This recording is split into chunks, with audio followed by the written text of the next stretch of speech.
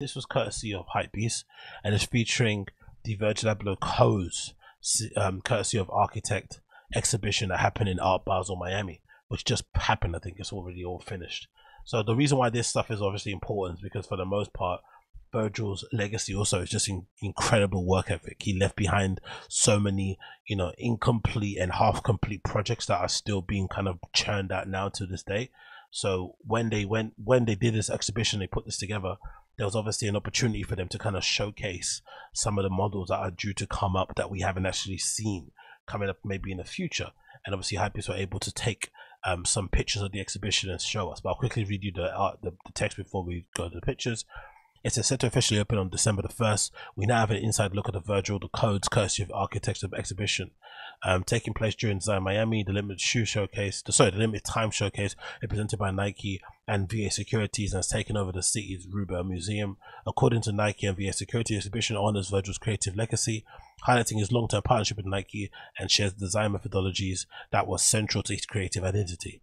The exhibition and its related program are designed to showcase his methodological principles known as Abloh codes, which are meant to be applicable to any medium, product or space. The codes made his work, and particularly the 10 with Nike, both easily identifiable and transferable. I'm wondering, or translatable, right, if there's ever going to be a time in the future where somebody really smart who can program is going to be able to put together some sort of AI that can essentially churn out Virgil level ideas.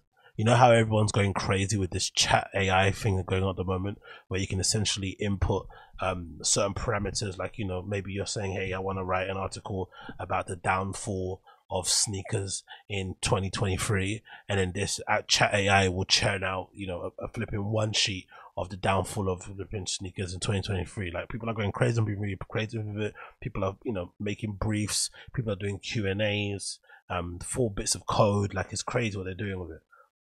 I wonder, given all the information about Virgil out there, given the countless amounts of hours of content he's recorded, I wonder if it's possible to kind of get all that information, get some of his tenets, some of his principles, and put all those into an AI and sort of allow it to sort of be able to present Virgil level ideas. Maybe not in, maybe text is probably the wrong way. Maybe it is the easiest way to do it, because I rewind, because there's the other AI at the moment where you can churn out images and it kind of gives you, I think someone did an image of like people that didn't exist from like the 80s that were at some metal show or something. So that would be pretty cool going forward. I wonder if that could be a thing. Anyway, continue with the article. Helping mark Design Miami this year, the exhibition will serve to express the codes that guide and shape the future of Nike partnership with the Virgil's Abloh Securities, informing your ongoing collaboration in output established by the architecture,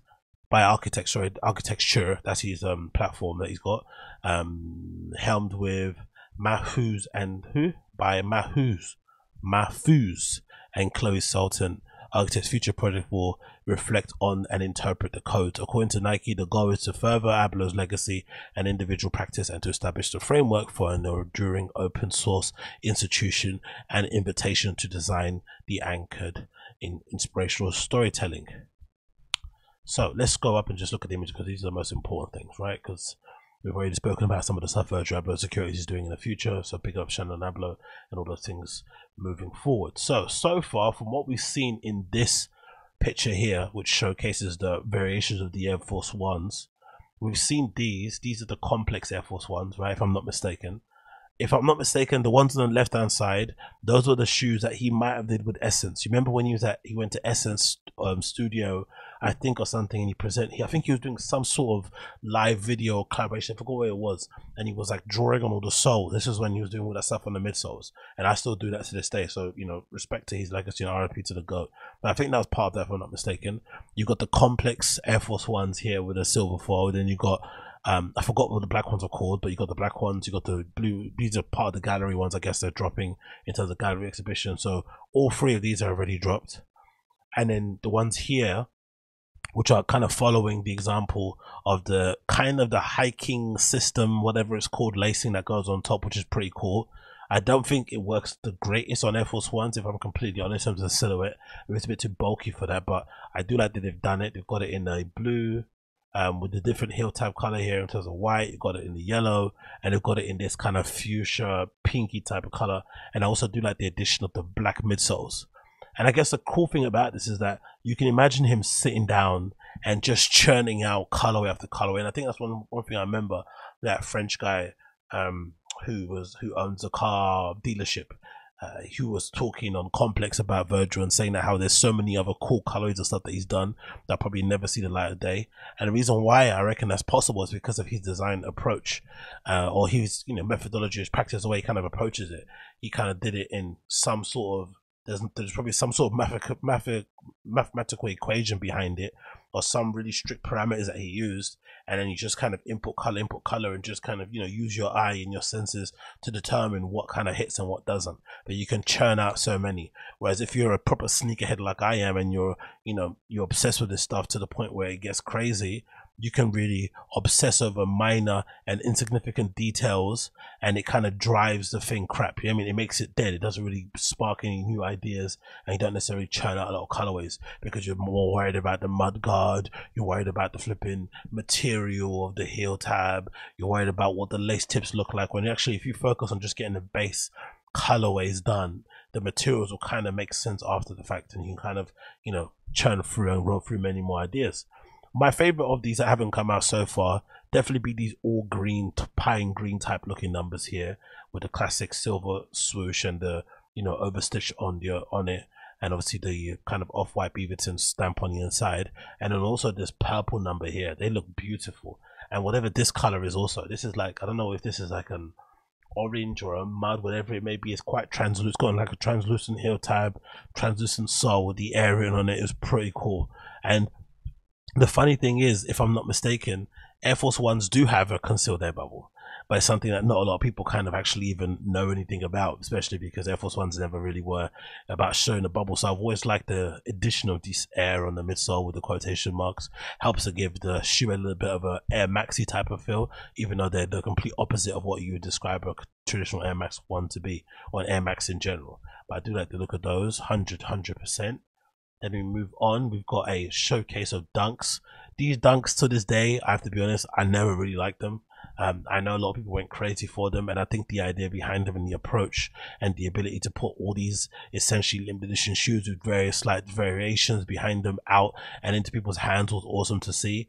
I find it funny how when Virgil was alive, he took offense to the fact that people were doing mock-ups of the colorways and they weren't that impressive, considering how much he smashed the first collaboration with Nike 10, and he took it as a bit of an offense.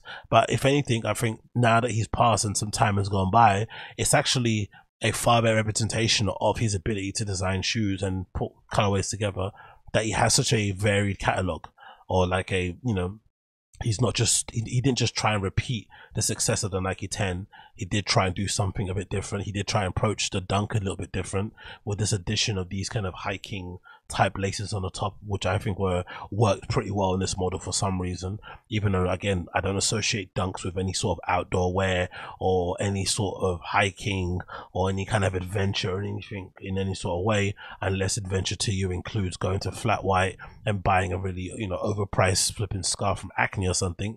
These don't really spark that for me, but he did actually make them like that. And also I feel like they're one of the more versatile and easily to interpret sneakers in terms of your wardrobe that he probably put out in a long time. And judging by the amount of people that I see wearing them day in day out with just regular fits, I definitely think he kind of smashed it with those ones. But for me, not really. I never really liked them. Obviously the black and silver ones are flipping amazing, the first ones, but I think they're the most limited edition ones, the ones that are like all black with the silver. He's kind of classic, sort of like Virgil Abloh's colorway. I think all black silver swoosh with white laces.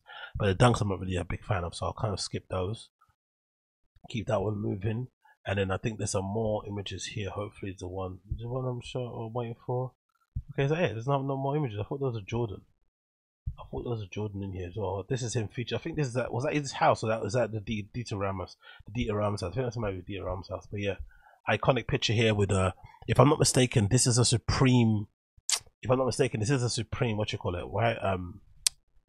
What would you call it? A Supreme box logo that he designed. I'm pretty sure. Is that the story behind it? The one with Chief Keef? I'm not sure what the story is behind it. Or is it something that was never made? I'm not too sure. But if someone knows, I forgot the story behind the whole Chief Keef box logo that he has everywhere. But I thought all this was pretty cool. But if I'm not mistaken, wasn't there more? Wasn't there like a Jordan, if I'm not mistaken, that someone pictured also? Or was it only them? Maybe it was just those. Let me just see if another one Dezeen has any more. Oh yeah, that's the one. Yeah, see, there's like a furry shoe too. So whatever this is courtesy of Dezeen. So whatever this is, there's another shoe here also. So as you can see, the Air Force Ones, there's loads of interesting colorways of shoes here that we can see. Obviously, most of them are Louis Vuitton things. I love this colorway here. It looks like a Captain America colorway. This is absolutely brilliant, right? For sure. Oh man, where'd it go? Where'd it go? Okay, cool. Let's go back there. I don't know what I did that for. Go back. But this Captain America colorway here is definitely one of my favorites. There's one here with the Ghana flag on the back of it, which is fucking hard body. If you know anything about Air Force Ones and, you know, with the flags on the back, you'll know what that means. There's this amazing one here down below that's all been furred out, which looks flipping special. There's another one here with the Lakers colorway with the which has kind of been given that thing that he did with these Air Force Ones, where he kind of made it look like it's a mid that's been stuck inside of a low, so there's always excess material. If you can see here, right, it kind of looks like there's two shoes being put in. There's like an Air Force One low, and then there's a mid that he's kind of looks like he's cut the top of a mid off with scissors and sort of just chucked it on the inside. I love the look of that gold number. If I'm not mistaken, that came out, right? There's like a gold foiled LV logo number. There's a nice one here in terms of the blue, red, and pink. Also blue, black, and pink, which kind of makes me. Oh, actually, there's another one here. Let's skip that one. This is giving me Marvel, Wolverine kind of type logo feelings on that one, or collaborations. So I kind of skipped it once again because my fat fingers don't do anything right.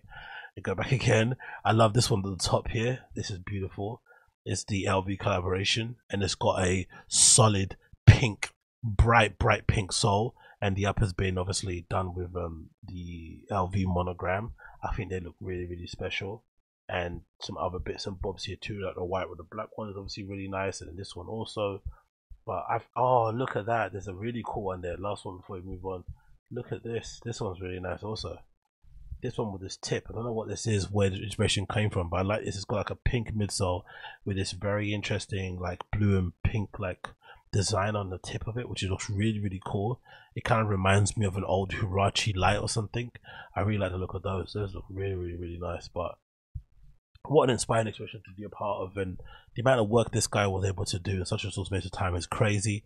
These are the shoes that he's designed from the ground up. I think the first kind of signature Virgil Abloh designed shoe, which unfortunately he didn't, wasn't around to kind of see it launch or anything. But I do like the look of those. I think they're going to be surprisingly popular. But I do like them because they kind of remind me of my favorite division in Nike, which is definitely ACG's or condition gear. So they're definitely giving me lava dome kind of style vibes. I like that he's got the addition of the classic kind of Virgil Abloh color in the black with the silver. See that one there? That's a classic color. He does it in every single shoe. And then you've got different variations of it with like a translucent mid swoosh there and everything else. I don't look at those. And you've also got the Air Force Ones here, the new ones that he's put out that look really cool also. It feels like they're like an upgraded model of a Air Force One mid. He's kind of taken a classic Air Force One model and sort of added a really rugged outsole on them, changed some of the proportions on the upper as well, changed the materials, so making them translucent here and there. And yeah, they look really fantastic. I can't wait to see some of this stuff in real life, and hopefully we get some of this stuff showcased in London, because it seems like these things visit everywhere else apart from flipping London. And there's a cool little sound design scape here as well here, designed there. I'm not sure who that's designed by, but that looks absolutely amazing. Imagine seeing that in a club.